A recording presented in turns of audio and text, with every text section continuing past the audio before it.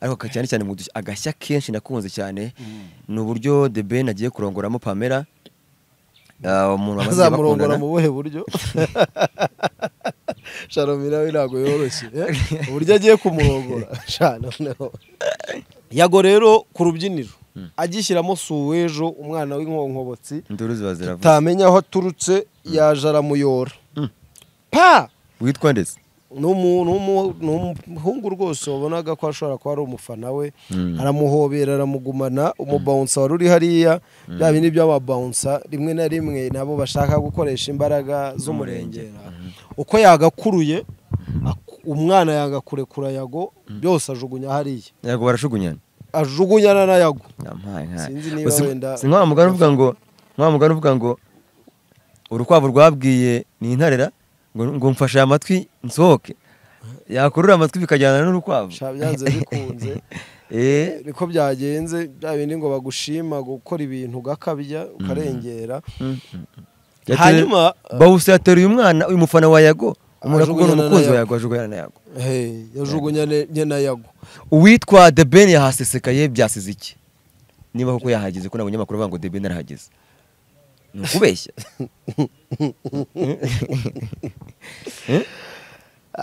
ubwo The Ben yataye kwibaza ukuntu uno munsi ameze nabonye bavuga ati ubu tuvugana The Ben Fred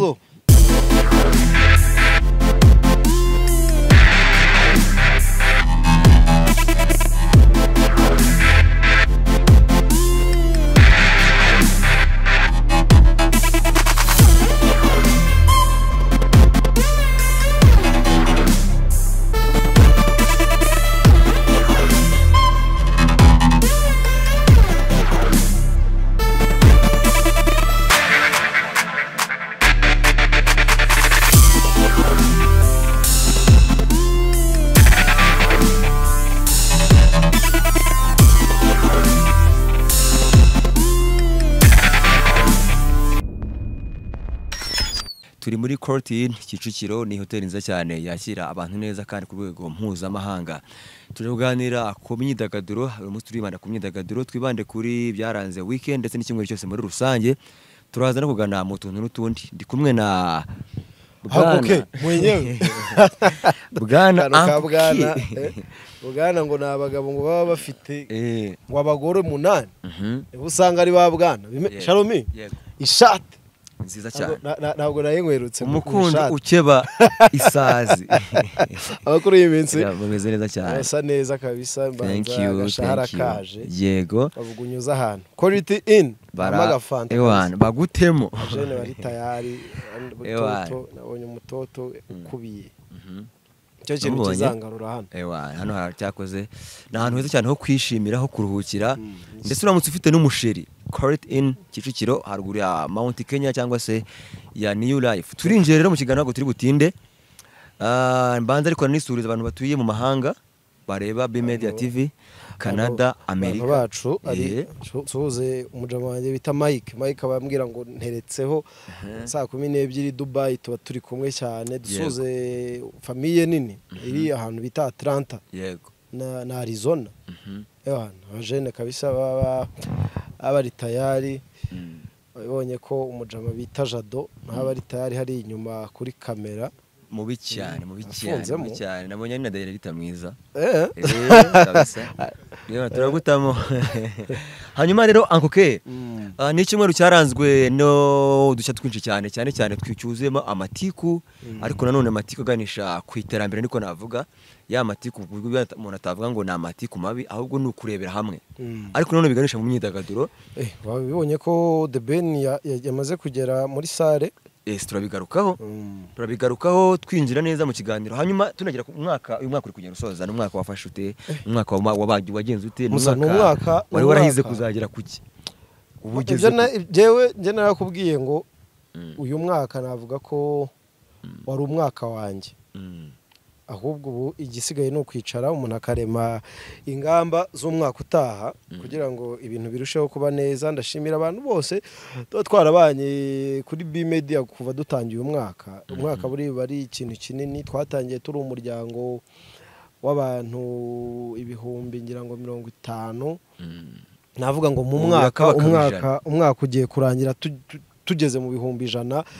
Ni umwaka mwiza, ni umwaka rero muri showbiz yacu navuga ngo watangijwe na saga ya Aline Gahongayire. Nyuma yaho Aline Gahongayire ntabwo yatinze kuri spotlight kubera ko hahise haza umugabo bita Moses. Yego. Moses wa Motions aje kwanda kabisa. Aranda koko aranandavura. Bibi inkuru navuga ko ari zimwe mu nkuru nini twagize. Rero showbiz yacu ntabwo yigeze iba busy. Ntabwo yigeze iba busy kugeza n'ubu ngubu twari tukiri mu nkuru za The Ben z'ubukwe, twimuza YAGO Meddy n'igitaramo. Navuga ko twagize umwaka nyine waruri active kurusha indi myaka yose. Showbiz yacu yarakuze muri make. Yego. Nguhaye ikaze kuri Bimedia.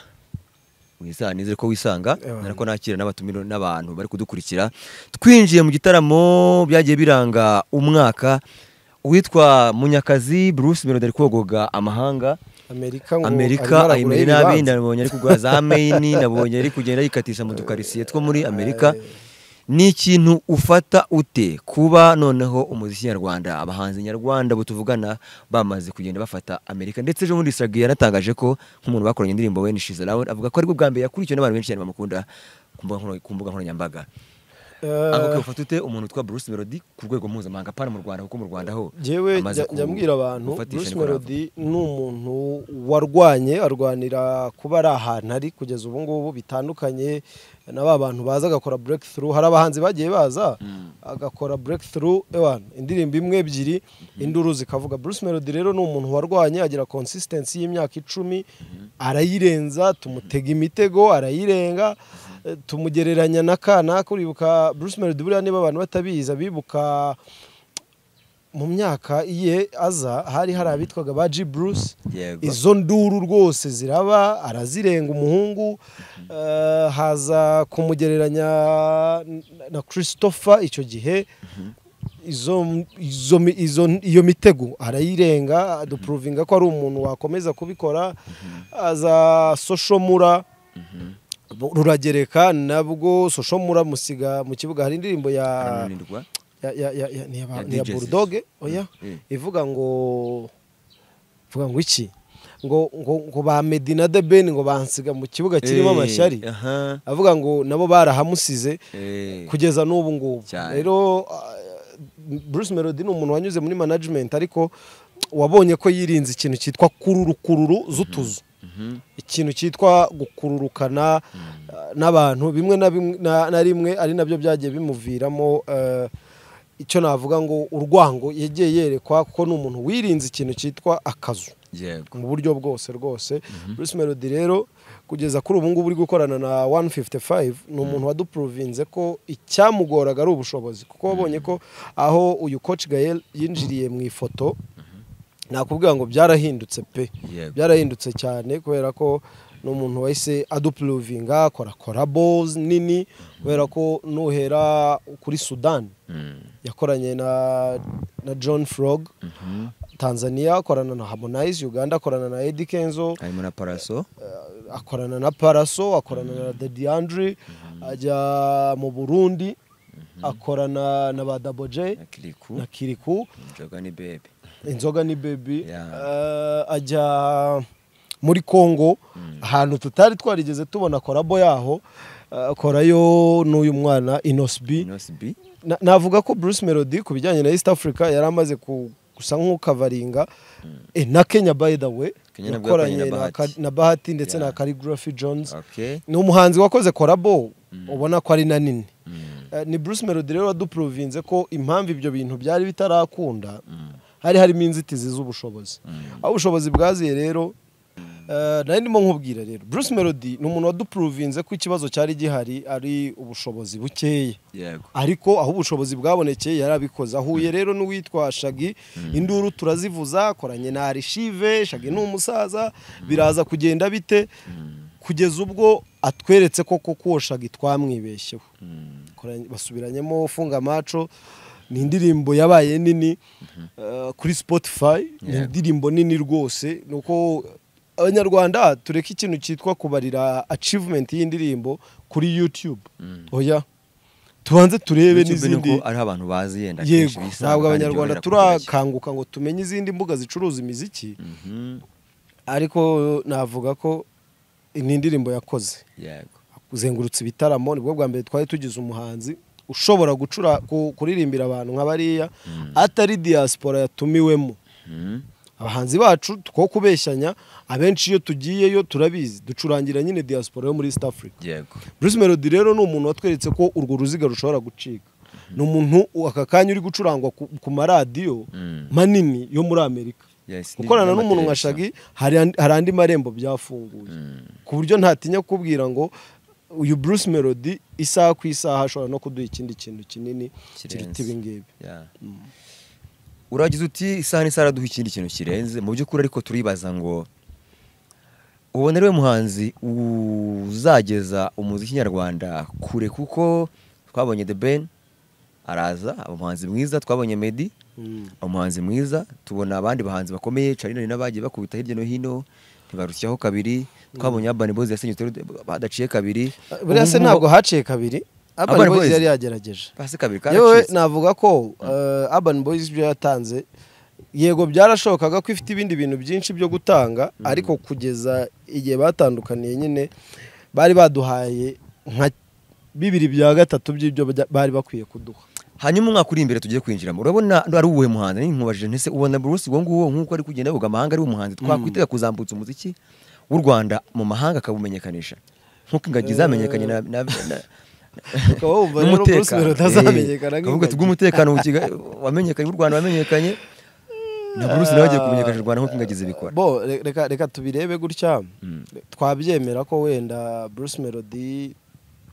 hari aho yagejeje ariko akeneye andi maboko kugeza aka kanya turimo turaserebura yuko nubwo nabyo nta muti uhamye mbona nta kintu kidasanzwe biri bukemure ariko byibuze ibimenyetso byatangiye kuboneka. Bruce Melody ntabwo ari we watwara umuziki nyarwanda wenyine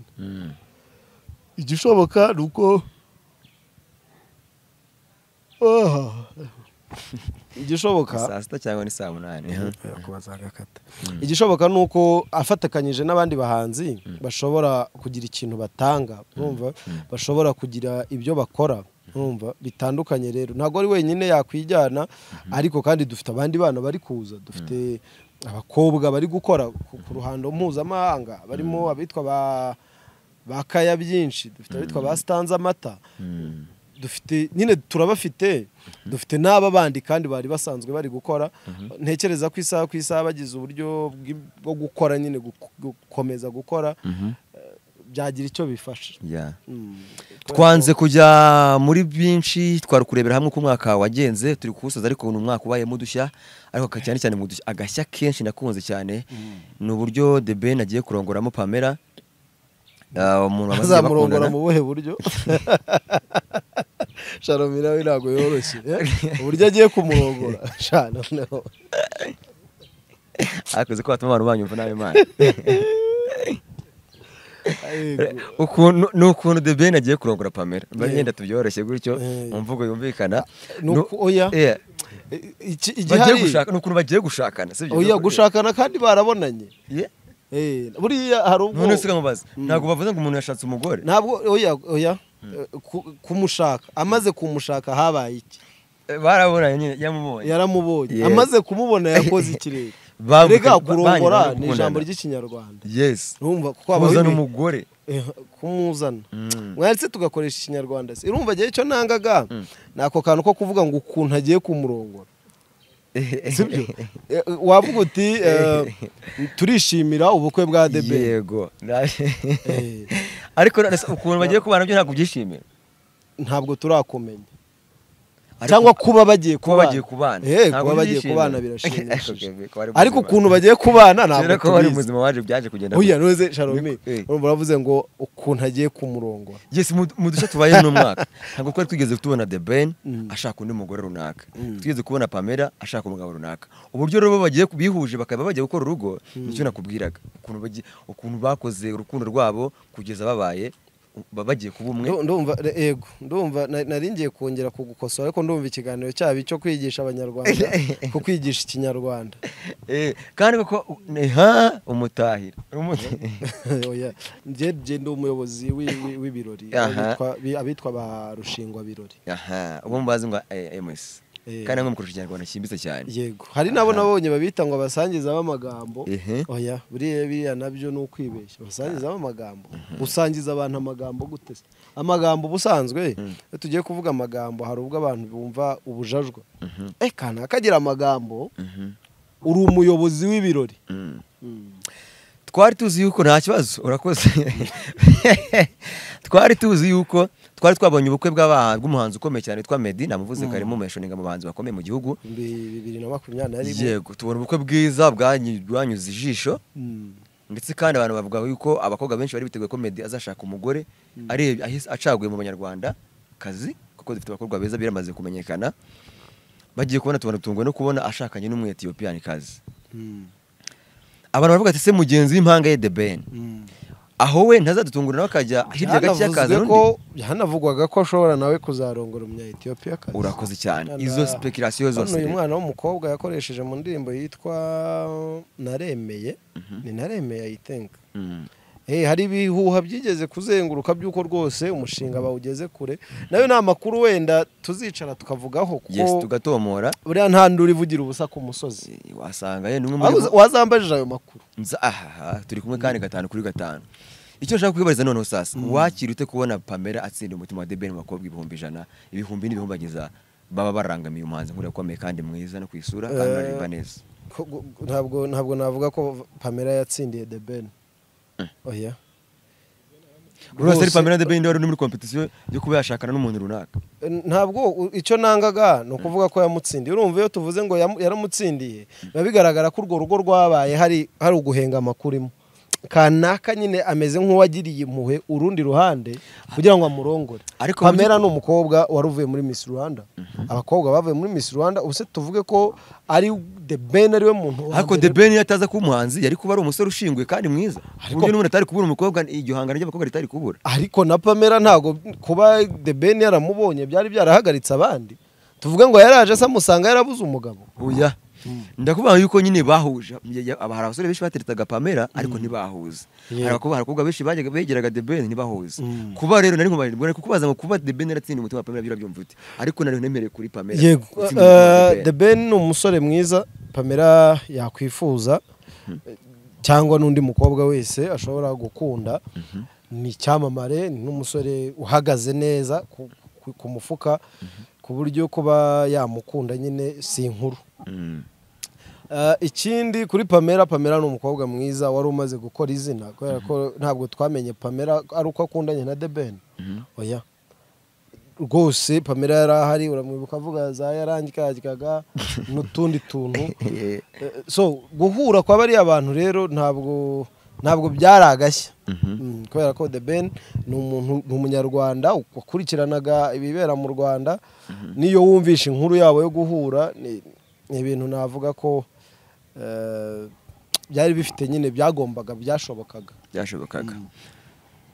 The Ben guhita muri ibintu byamugoye buriya mu mboni yawe nk'umuntu nk'umuhanga. Nta muntu utagorwa no guhitamo cyane cyane twebwe abagabo nta mugabo utagorwa no guhitamo ariko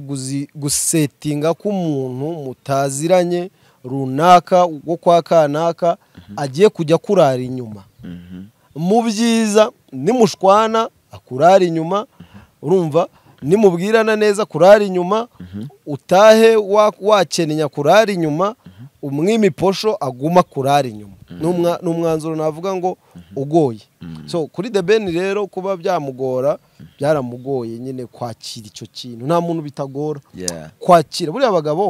abagore bakunda ubukwe niko kuri abagore bakunda ubukwe ariko abagabo mu gihe cy'ubukwe baba batekereza ku nshingano z'urugo abagabo batinya urugo cyane. So navuga ko rero byaramugoye kwa. Ikindi kintu cyagarutseho cyane ni ukwibaza ukuntu mu bantu bambariye The Ben muri umuntu cyangwa se muvandimwe we Green P atagaragayemo kandi mu by'ukuri ibirori bibaye mu rugo hari igihe uvuga ati noneho ni igihe cyiza cyo kubona rero umuvandimwe wanjye abanyarwanda tujye tureka amatiku kuki abanyarwanda tugira umutima urimo ubuntu bw'ubutiku nabwita ubutiriganya Sharomi ubu ubatizwa nta muntu wabatijwe w'iwanyu ari ku ishuri utaritabiriye ibyo birori ariko nta birori nakoresheje mbatizwa ariko ntabwo yaje mu mubatizo ntabwo yaje mu mubatizo ariko ntabwo nta birori uretse nakoresheje nkwereke ubu nta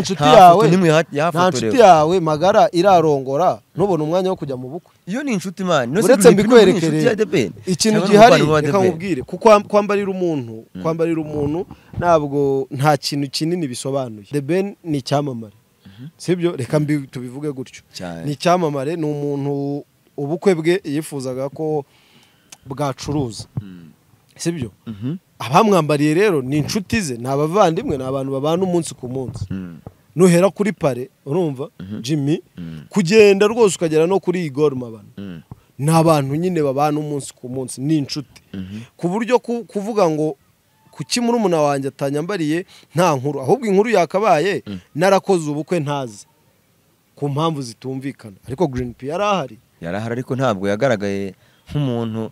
amaraso ya The Ben none se hariya wagiraga ngo agaragare gute hariya ni ibirori ukeka yuko byo gusaba Sharomi The Ben ni umuririmbyi uririmba ahogoza yego bamwe bakavuga ati hip hop nkuko bavuze ngo kwa wamuja muturutse hirya nitwa ndi haje yitwa uyu waje bari muri arena bundi wari muri arena Kendrick Lamar urabona ko abaraperi basa nkaho batagaragaye mu gitaramo none nk'umuraperi The Ben akaba yarihitiyemo abantu bahogoza gusa bakavuga ati se ni muri angere yo kureba abantu bahogoza nkawe ntabwo bose bahogoza cyangwa ni angere yuko muvandimwe we abahogoza bari hari n'aburetse bumbe hari n'abavuze yuko Green P ubwe adakwije igihagararo cy'abantu bagomba kwambara The Ben abasore bameze nk'abamandike ntuze hitirira hitagamo bareshya mu Budage avuga ati bareshya nanjye kubwisasi rigiye ryose ryaceje nta Robi ntabwo ushobotse abamubwira impamvu mvuga ko Green P ntabwo ari kuri karibu abamubwira impamvu mvuga ko udashobotse ntago ari udashobotse ni speculation sibyo winteranya n'abaturage winteranya n'abantu ntago ari udashobotse ni ibyivugiwe ahantu hose bavuga bati reka nkwereke sibyo jewe reka mbyemere ko wenda ese ubundi ni ihame ko niba nkoze ubukwe muri umuna wanjye nyambarira ni ihame ko niba nkoze ubukwe muri umuna wanjye agomba kunyambarira ariko none ariko abagiye baherekeye amamare se kandi uzambarwa n'ibyamamare ni icyamamare Green none se sibyo none se The Ben we yifuzaga ko ubukwe bwambaramwe ibyamamare gusa none se hari uwambaye atari icyamamare ubu nka Jimmy Ntare wari usanzwe umuzi je baba we mana umugwiza atunga nguma muri Canada bavuga ngo umugwiza atunga wibera ngo hariya mu tubimenye kubera ubukwe muri za Amerika tubimenye kubera ubukwe ikindi reka twese Jimmy kari pare wundi n'uwamwambari buraza bambari reka twatwara ibintu mu buryo wenda navuga ngo bwo guterura ibintu hamwe sibyo Green P ni umusore uri ku mugabane wa Aziya sibyo muri Dubai ari gukora nekereza ko Green P niba The Ben yaragendeye ku gihagararo avuga ati kugira ngo ibintu bizaye biryoshye bisa neza akaba adafite icyo gihagararo nta kibazo kirimo ibaze rero bibaye ngombwa ibaze none The Ben abaye yarasimbuje umuvandimwe w'igihagararo none se reka nkubwire Sharomi je nabanje ndakubwira ngo nta hame nta kintu na kimwe nyine kigaragaza ko turi inshuti ngo kuko wanyambariye mu bukwe sibyo ntago ikigaragaza ko uri umuvandimwe wanjye ari uko wanyambariye mu bukwe sibyo nubwo hari ibindi bivugwa rwose bivugwa ngaho Green P muri Dubai ntabwo bimeze neza ariko bimeze neza namubonye hari umujama inshuti yanjye babana witwa Pidapu Brother ameze neza Green P hariya Dubai kumera neza mu buhe buryo nk'umuntu afite agafaranga nyine yego icyo mvuga rero kutamera neza jewe ni inkomoko y'ako gafaranga bavuga hari abavuga ko ashobora kuba ari gukora ibintu nyine bitari mu murongo n'ibivugwa ariko ku mihanda so navuga ngo kuba Green P arabonetse mu bukwe bwa The Ben wenda nk'abanyamakuru n'ibyo kwibazwaho twavuga tutese n'iki cyabiteye ariko nanone ntabwo nk'abanyamakuru turi muri position nziza yo gukonfirma ko umubano wabo bombi utameze neza ubwo wabibazaga ngo kuki Green P atagaragaye mu bambariye The Ben icyo kirashubijwe Uncle K akivuzeho yuko atari byiza ko watekereza ko umuntu azakwambarira ngo ujye gushyiramo ishyari ngo nuko atanyambariye ko ari umuvandimwe ahubwo biterwa n'uburyo mwabyumvikanye yakora indi mirimo nk'ibivugwa sibyo reka tubanze turebe mu bukwe kwanza ubukwe buriya bukwe bwari ubwo kwa Pamela buriya gusaba no gukwa ni iby'uwabo w'umugeni sibyo bivuze ngo ntabwo inshuti zanjye zose zabona umwanya urumva mu bukwe bw'abandi sibyo bafite uburyo bateguye bafite aho bateguye bafite nyine ibintu byabo biri ku murongo sibyo akabwira Green Park akamubwira ati noneho rero nka murumuna wanjye twese nitujya guhuga tukajya mu by'ubukwe famiye zacu ziraza guhuzwa gute akamubwira ati noneho wowe nka murumuna wanjye n'ubundi duhorana w'inshuti yanjye nkurikiranira uburyo famiye zacu ziri buze kuba zimeze yego abari kurangisha hantu ni hehe umenya aho barangira cyangwa se umenye n'ibintu banserevye ku meza hatagira umuntu witambika uzana umugambi mu byo byose umuvandimwe niwe muntu wakarinda icyo kintu bavuga ati ikintu cyose bansereva ukiza kuba Green P tutaramubonye mu bambariye The Ben bitakabaye ikibazo ahubwo wenda iyo byari kuba ikibazo iyo ataboneka mu bukwe nta mpamvu ifatika urakoze cyane ku busobanuro bwiza cyane ubwo babyibazaga ubwo mucyo ugiyeho ikindi rero dukubita tubangura twinjire noneho mu mwaka mu kintu gisa nkaho cyabishije abantu benshi bamwita Nyarwaya Innocent umwe mu basore mu by'ukuri bagaragaje iterambere ridasanzwe tutabeshyanye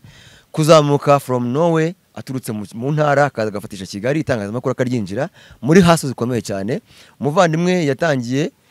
ku mateleviziyo arirukankara nkuko abandi bose bahasoringa ageza kugeza arafatisha shinga ya Go TV show irafata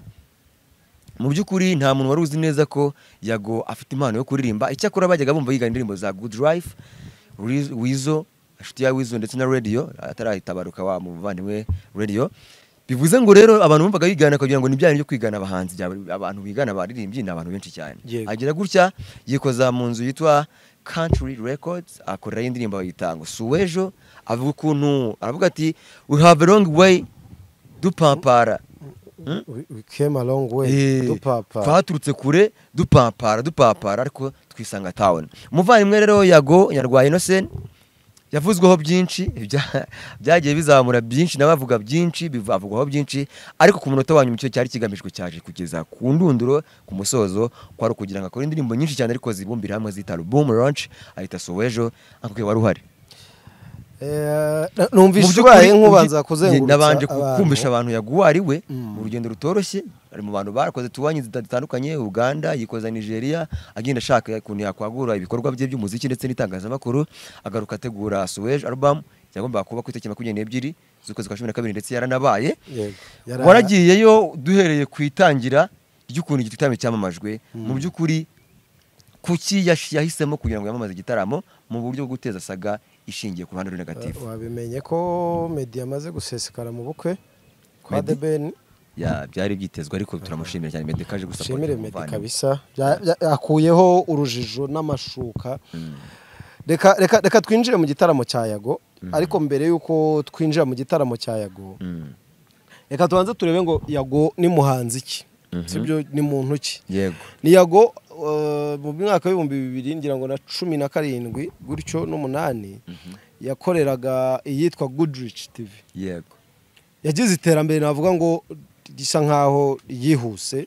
ni umwe mu bantu b'abanyembaraga jewe n'umuntu nzi personally nyine n'umuntu ugira ishyaka yagorera akaba gatangaza iyo umubwiye ngo iki kintu ntabwo wagishobora agikora kabiri kugira ngo akwereke ko yagishobora akabikora inshuro zirenze imwe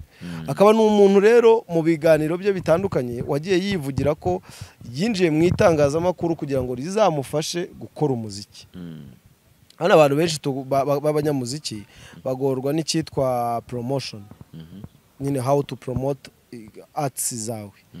avuga ati nimara gufatisha itangazamakuru ndi muri media neza bizanyorohera urumva ko nyine ndi bubone breakthrough ahantu ho kwinjirira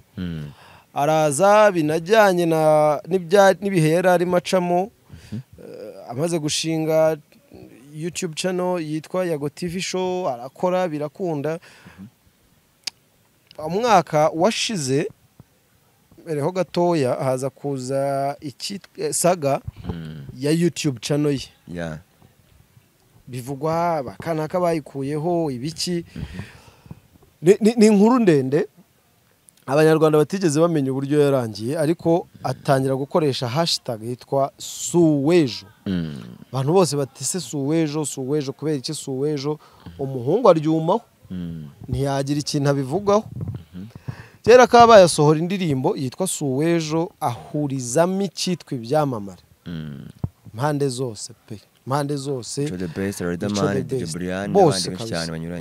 niba bataranabirebye baze kujya kuri YouTube channel iwe bongere bayirebe iyo ndirimbo yitwa suwejo. Ni indirimbo nziza irimo umugabo bita inyogoye, nabivuze ngo bitaga aho yahinduye izina. Ni indirimbo navuga ngo yabaye nini. Yago guhera icyo gihe yakoze adahagarara bitera ubwoba bamwe. Tera ubwoba bamwe, bagira ubwoba, abantu rwango ruratangira, ibintu nk'ibyo ngibyo n'amashyari abaho nyine muri rubanda, kugeza ubwo yatubwiraga ko agiye gutegura album launch yitwa suwejo album launch.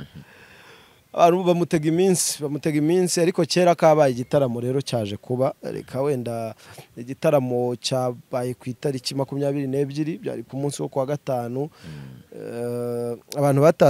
batangiye kwinjira guhera isaa 11 zirengaho, abantu bari batangiye kuza nyine, ariko bake cyane rwose. Ko igitaramo cyari giteganyijwe gutangira isaa 1 zuzuye, nibwo yagombaga kujya ku rubyiniro. Umuntu wa mbere yagombaga kujya ku rubyiniro, ariko byakererewemo ku buryo hari n'abantu bagezeyo kubera gutinda, ba mbere batangira gutaha. Yego batari umuhanzi, yego, kuko bari bataratangira rwose. Reka wenda nse nk'ukomoza ku tuntu nka tungahe twaranze iki igitaramo cyitabiriwe. Icyo cyo tukemere birenze kuba abantu bamuteza imitego. Hari abantu bavuga yuko ngo kuba Camp Kigali ari hatoya, abantu ntibinjirire ku gihe, ntibagerere igihe, n'abahageze bagataha amasaha atageze y'umuhanzi nyirizina, n'abanzi batarinjira ku gitaramo. Niba napereje neza nasanze umuhanzi wa mbere witwa Zero Trap yagiye stage hagana saa 5. Saa 4 zijya kuzura aho saa 4 za 5 umuhanzi bataragera kuri stage, kandi DJ ahari, ibyuma bihari, habayemo abafana bahari. Nibyo nyine nta byera ngo de, habayemo nyine ko babanje gutinya ko abantu batari bakaje. Abanyarwanda bamaze gukuza umuco, navuga ngo wo kujya mu bitaramo bucya, amasaha amaze kujya gukesha, kwigira hejuru. Ikindi aho bakoreye ni ahantu hari kuberamo ubukwe. Haberaga ubukwe bw'abantu nyine bikomerezwa. Abantu rero abambere batangiye gusa nkaho batinya nyine kwisanzura, kugeza ngira ngo ubukwe nyine hamaze gusa nkaho habaye free, nibwo bintu wabonye ko byashyushye. Navugaga rero bimwe mu bintu byaranze iyi event muri rusange. Yago ni umuhanzi ukoze album nyuma y'umwaka umwe gusa atangiye umuziki. Ni ibigwi ko dufite abahanzi benshi cyane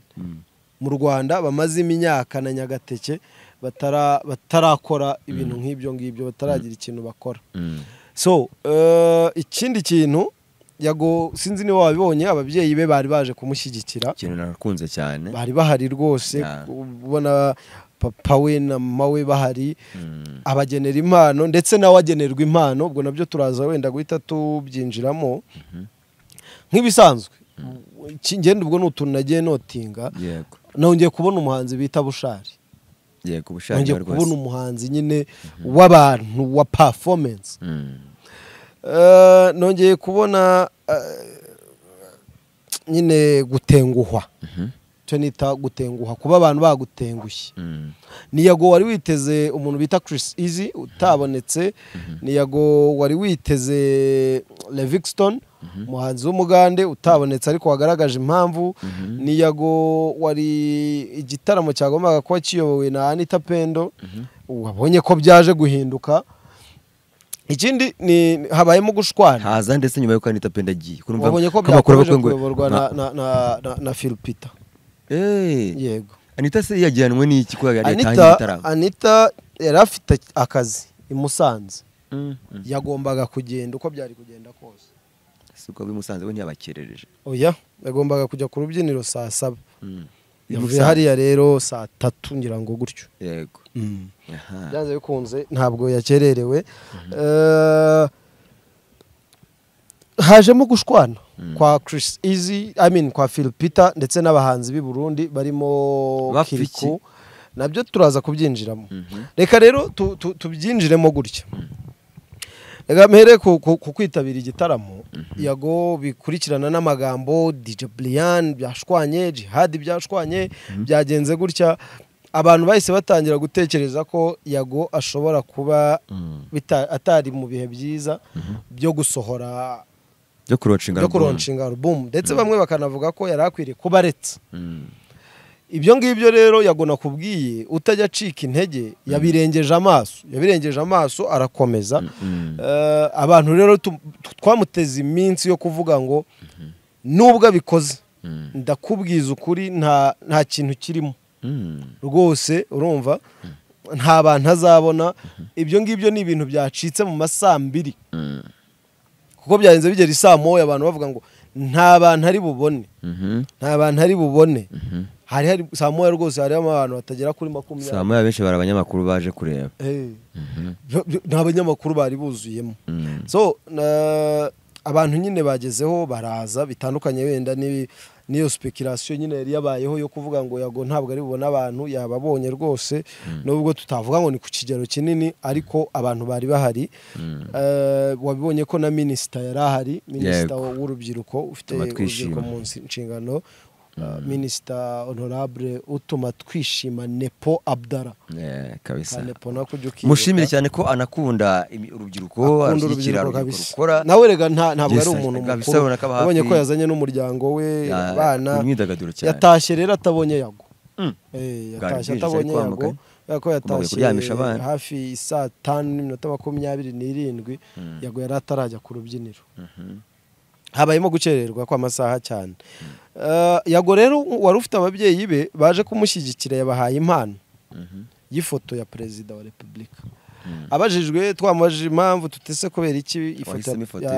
y'umukuru w'igihugu, avuga ati jewe papa wanjye yiganye n'umukuru w'igihugu kuri Ntare muri Uganda, ndetse aranamukunda. Ati yewe ati byagezeho numva nahindura, ariko umukecuru wanjye ambwira amagambo yatumye numva guhindura bitari ngombwa. Nawe yaje guhabwa impano nkuko abitwa Marshall Real Estate bari babivuze ko bazamugenera impano, bamuhaye ikibanza kitasobanuye ngo kingana gute, ariko bakimuhaye hagana he ntabwo niba tuguhaye ikibanza. Bamuhaye ikibanza, ntekereza ko nabyo biri buze kumenyekana ariko mu gihe kidatinze. Yago rero ku rubyiniro agishyiramo Suwejo, umwana w'inkonkobotsi tamenya aho aturutse, yaje aramuyora. Witwa ndetse n'umuhungu rwose wabonaga ko ashobora kuba ari umufana we, aramuhobera aramugumana. Umubouncer wari uri hariya, bya bindi by'ababouncer rimwe na rimwe nabo bashaka gukoresha imbaraga z'umurengera, uko yagakuruye umwana yagakurekura Yago byose ajugunya hariya. Yago barashugunyana, ajugunyana na Yago. Sinzi niba wenda mugana uvuga ngo urukwavu rwabwiye ni intarera ngo mfashe amatwi nsohoke, yakurura amatwi bikajyana n'urukwavu. Byanze bikunze niko byagenze, bya bindi ngo bagushima gukora ibintu gakabya ukarengera. Hanyuma Bawuse yateruye umwana, uyu mufana wa Yago, umurakubona umukunzi wa Yago ajugunyana na Yago. Yajugunyanye na Yago. Ikindi kintu nabonye, kubera ko DJ Philpita ari we wari uri meze nkaho ari uri kuyobora ikiganiro, byabaye nk'ibimugora cyane byagoranye rwose kubera ko coordination ya event yari navuga ngo yari bizarre yari ijagaraye cyane abahanzi b'i Burundi baje batiteguye kugeza aho DJ Phil Peter ariwe wari na MC yagezeho akabura indirimbo zabo urumva ntabwo bari bamuhaye indirimbo internet rero yari ahantu yari iri hasi cyane bitewe n'umubare w'abantu bari bari connect hanyuma DJ Phil Peter bamusabye indirimbo arazibura aravuga ati mwaririmbye se izihari nkaba nshaka izo urumva nta ndirimbo bari bamuhaye bo nyine byasabaga ko ajya kuzimanura kuri internet rero kuzimanura internet biranga bituma atazishyiramo izo bashaka ariko mbere yuko byabaye kuwitwa Double J byamubayeho yahamagawe ku rubyiniro hashira iminota 20 je nayibariye Double J ataraza ku rubyiniro iminota 20 rwose bituma uwitwa Phil Peter agira ngo ntibikibaye hari umuhungu yarongoye yumva rero quality n'ubundi habera ibirori muri quality in rwose abakobwa bari kwishimira ko umukobwa mugenzi wabo arongowe kurongorwa ngo babikaze kurongorwa cyangwa kurongora kurongorwa ngo babikaze ngo yego reka twigarukire kwa Yago twavugaga uwitwa Double J rero uko yagatinze na Phil Peter nyirango ko bari bamuhamagaye iminota 20 bitaraba ataraboneka ikibazo kibamo gutyo hanyuma iminota yaririmbye indirimbo zituzuye ebyiri urumva iminota rwose ibiramurangiranye wenda icyo ntashimye kuri Phil Peter no guhita azamuriramo indi ndirimbo itari ya Double J ako kantu ntabwo nakamushimye uretse ko nawe ntekereza ko wenda ashobora kuba yari yabuze andi mahitamo ku rubyiniro rero hahise haza uwitwa Kiriku Akiri mubi cyane Bujumbura tu Kigali urumva hanyuma uwitwa Kiriku akigera ku rubyiniro wabibonye ko yanze no gusuhuza MC DJ Phil Peter bapfikise kandi urumva kubera ibyo yaramaze gukorera mugenzi we Burundi yego aravuga ati DJ Phil Peter ibyo bintu ubukora si sawa kweri yahise yinjirira mu ndirimbo ya J Polly vuga ngo baketse ko nzaherayo urumva abantu benshi bahise babifata nkaho ari Mirusumba nzike ndirimbo ukuntu yitwa ntabwo ndi umuhanga cyane muri hip hop bamwe bati yaba ari gucyurira DJ Phil Peter ahita aririmbaho indirimbo yimwe no umuntu utakoresheje iminota igera kuri 5 yaririmbye ari kumwe na CHRISS oya uretse ko yayiririmbye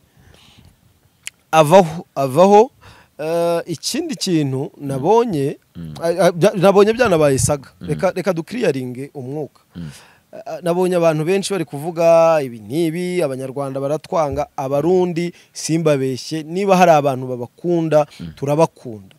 I personally nakiriye abahanzi barenga 4 mu kiganiro nakiriye Big Face umuhanzi w'umuraperi w'i Burundi kuri radio unakomeye cyane urumva umuraperi munini anafitanye indirimbo na Riderman by the way abantu baze kwireba yitwa Loaded Gun urumva nakiriye maze kwakira abahanzi benshi nakoranye n'abanyamakuru b'i Burundi urumva kandi nabo baraza ndabizi nibirenze ibyo ngibyo urumva kiba cyabaye niba hari kosa ribaye mujye mureka ribazwe uwo muntu byikwitwa iby'abanyarwanda curanga indirimbo z'abarundi hari umushahara mbibonera se urumva kuba DJ Phil Peter byagenze gutya yakoze kosa nago bikwiye kubazwa abanyarwanda bose ni gutyo ni Phil Peter ni byabaye nubwo mpamya ko atari kosa ryo kuvuga ngo ni urwango ni ibintu byabayo bya miscommunication urumva nta abarundi turabakunda abarundi turi inshuti zanyu suhuze umutaramu wanje bita Starboy n'amakuru hari suhuze Landry Promoter suhuze ari umuhungu inshuti yanjye kabisa ukunda Dorcas ukunda Dorcas umukobwa wa Irene ujamo wanje bita Thierry Promoter hakanye hagati ya Dorcas na Vestine ubona umweza arinde bari abana bose ni beza kaho unyumvira hagati ya Dorcas na Vestina ubona umwiza arinde hagati y'abantu batazi no kubatandukanya bose ni beza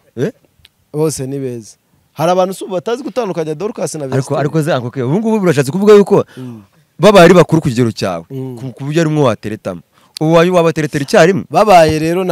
babaye ari bakuru ku kigero cyanjye naba narabonye mu warabonye mu nde uwaba ari mwiza nyine kuko urumva aka kanya kujya kumenya uburanga bw'umwana wiga secondaire nabwo hari amarembo naba nifungurira abantu mutazi gutandukanya Dorcas na Vestina biroroshye Dorcas nyine ni wa wundi utari Vestina ni Dorcas Dorcas ni wa wundi uri kumwe na Vestina biroroshye nibwo buryo bworoshye bwo kubatandukanya yego karagaciyemo yego urumva navugaga intabarundi rero ni inshuti zacu turabakunda nta kibazo na kimwe dufitanye namwe ku gitaramo cyiza cyane Vestina Dorcas afite i Burundi Christopher afite igitaramo abantu babe tayari munaba supporting guys twasapotinze Kiriku na Double J bakorera muri parking twari turiyo yego nta wabiduhembeye urumva twakira abahanzi babo ku maradiyo ku bitangazamakuru dukorera nta ubiduhembera ni urukundo dufitiye abarundi yego ibyo ngibyo rero wenda ikintu gitandukanamo bisa nkaho umuziki wacu wamaze kuba avance gatoya abarundi buriya warubizi ko baturusha impano mu kuririmba tujye byaragaragaye umuntu witwa Daramati ibintu gukorera imitima y'abakobwa b'i Kigali urumva Daramati babarira abakobwa b'i Kigali abarundi ku mpano bari hejuru ikibazo ni kimwe cyonyine baracyafite nyine urugendo rujyana no kwiyubaka kw'igihugu internet iracyari hasi ibiciro nyine ntabwo barambara uko u Rwanda ruzamuka mu iterambere izigiti zo zirazamuka internet ibintu byose birazamuka abarundi nabahanga my brother so icyo mvuga rero ibyo ngibyo byabaye ndetse nanavugaga inti mumenye gutandukanya u Rwanda n'umunyarwanda umwe umunyarwanda ni rwo Rwanda ariko umunyarwanda wakoze ikosa ryo kwitirirwa abanyarwanda bose muri rusange yego sibyo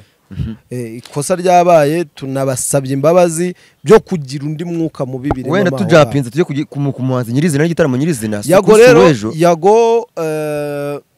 azaho yaje ku rubyiniro amasaha asa nkaho akuze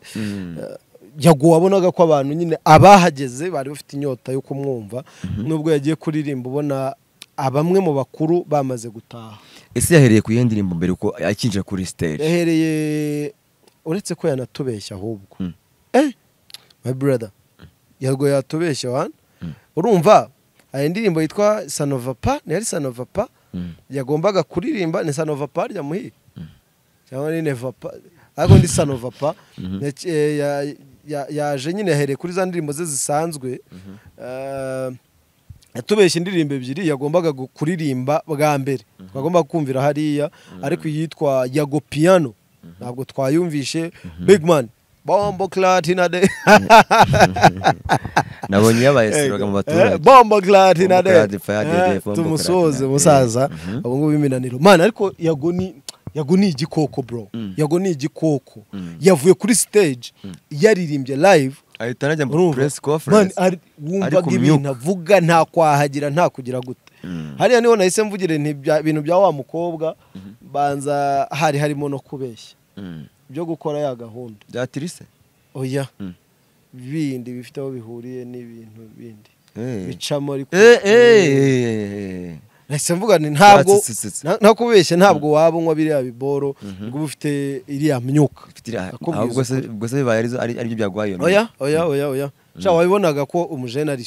totally sober ni umuntu utanywa inzoga uri abantu bazi yago nta nzoga ahantu abonye yago henshi najyaga mubona akaji kamango kabisa buriya nicyo kintu mvuga ngo kirenze kuba abanyamakuru nicyo kintu kindi duhuriraho cyane kwijwi nyine ibintu tw'utubuto abari hafi aho ngaho hanyuma yago wabonye ko yasusurukije abantu byabaye agashya rero byabaye agashya azana uwitwa inyogoye yora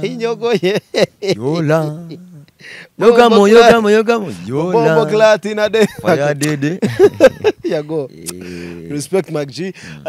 azana inyogoye bashyiraho ya ndirimbo yabo nshya yitwa Niwane ubona ko abantu bose noneho barakanguka cyabise ariko inyogoye yaratunguranye ntabwo nari nzi ko inyogoye yakubita indirimbo akayifata mu mutwe akayipapura oya ginumva ari ibintu biparu biraho ni inyogoye yatandukanira na wundi ya Kamwana yakabigeze kumukorera indirimbo wa mukobwa mushiti wacu Asiya tunamusohoze mukoreye indirimbo umusaza arayibagirwa burundu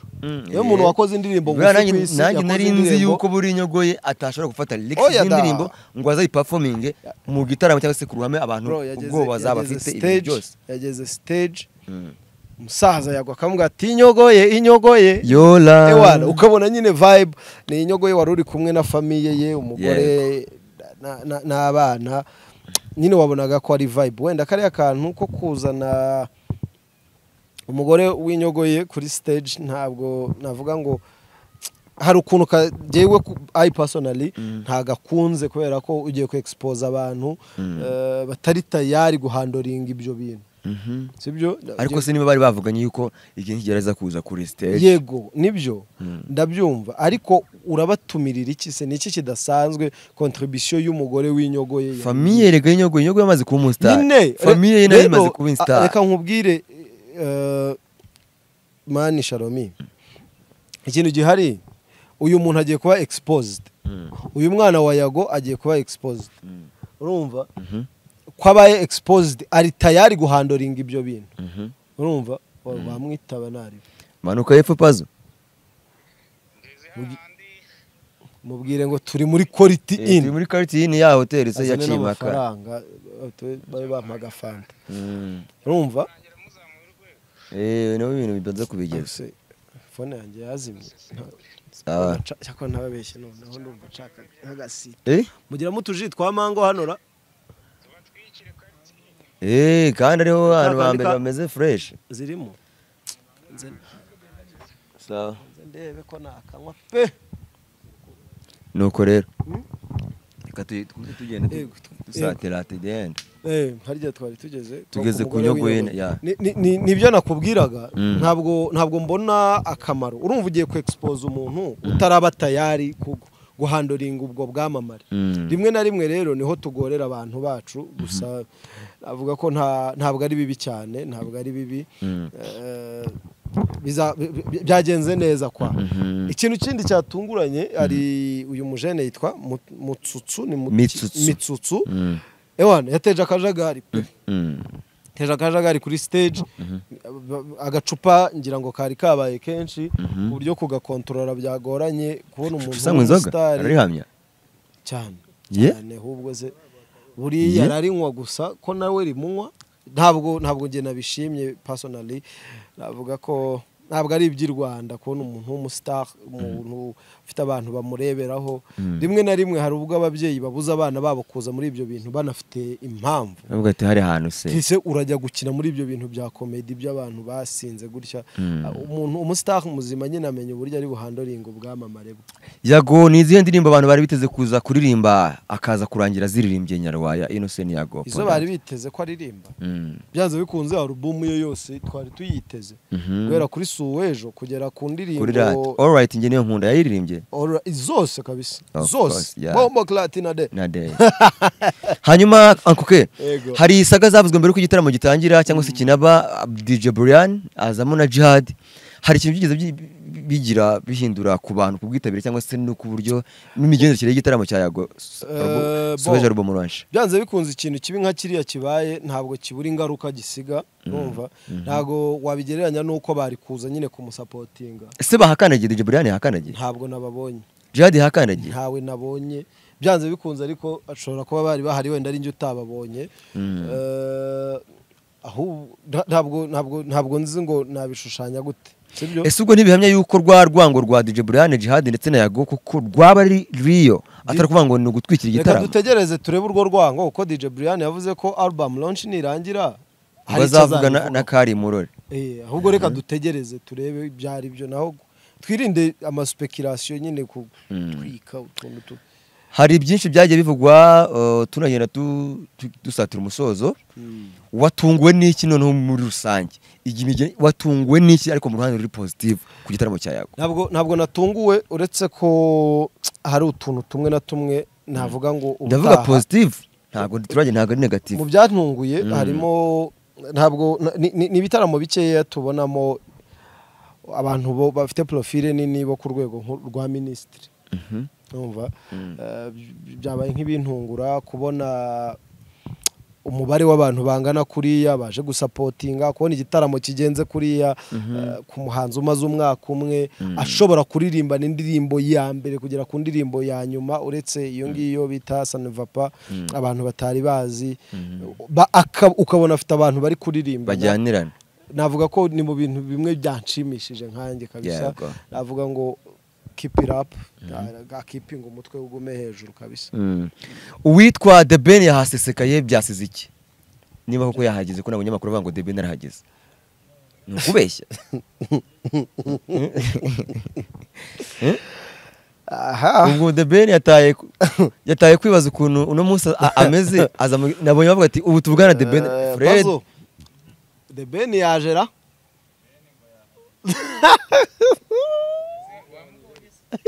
The Ben yamara ngo yaje mu gitaramo cya Yago. Aravuga ati dushimiye ukuntu umuhanzi nk'uyu ukomeye asupporting umuhanzi ukiri muto. Avuga ngo abatajya ibwami babeshwa byinshi. Benjamin ko yahageze The Ben. Aha. Ko yahageze wabonye ifoto se? Nabonye bita ni bari Fred Musoni ku isibote bavuga ati ubu tuvugana The Ben yinjiye mu gitaramo. Sharomi reka nkubwire iyo speculation hano yaturutse nije wanditse muri groupe ndavuga ngo nyamara The Ben ageze mu gitaramo cya Yago. Ni nyamara nabyanditse ku rubuga muriraho n'abanyamakuru bijya bindi byo kuko abantu basaga nk'abo bari board ukuntu ngo reka mbakangure bose rero ewana bahise bahagurukira hejuru babantu badakoresha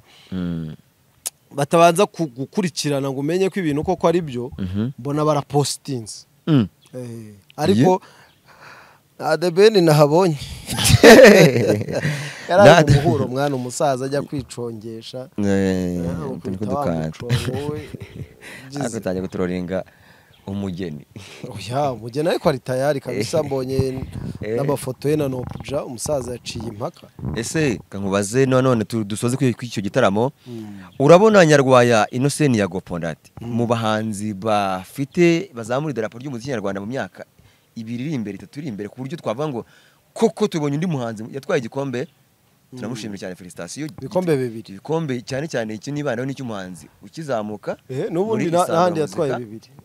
na no muri Karisimbi. Urakoze cyane bivuze ngo rero ariko zareka dufata umunsi umwe tuganire kuri ibi bintu byitwa ngo award nyine imushimira ibikorwa by'indashyikirwa yagezeho. Urumva award yarayitwaye uramubona hehe Yago mu myaka 5 iri imbere. Yago kumbaza ngo azazamura ibendera ry'u Rwanda yararizamuye already. Reka nk'urugero Yago yagiye Nigeria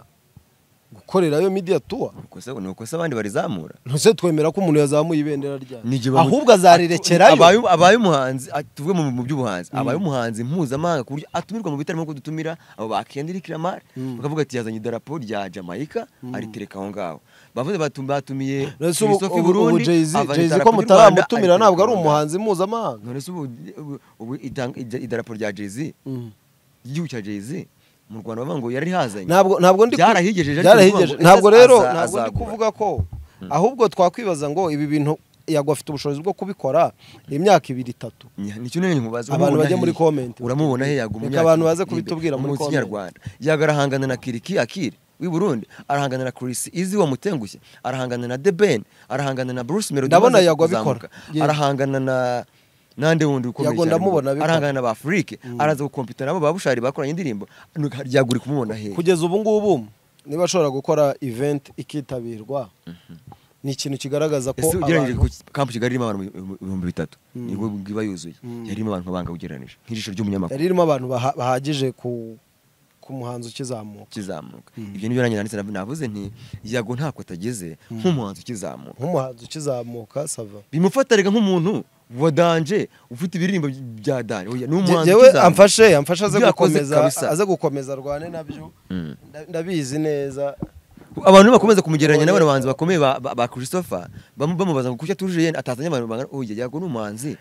uri gukabya inzozi ze iyo pressure ngenda yikunda iyo pressure yo kuvuga ngo ko Christopher yujuje ahawe kuki utahuza uzagenda yikunda ariko none wagenda kuri factory n'imyaka umuntu amaze muri yego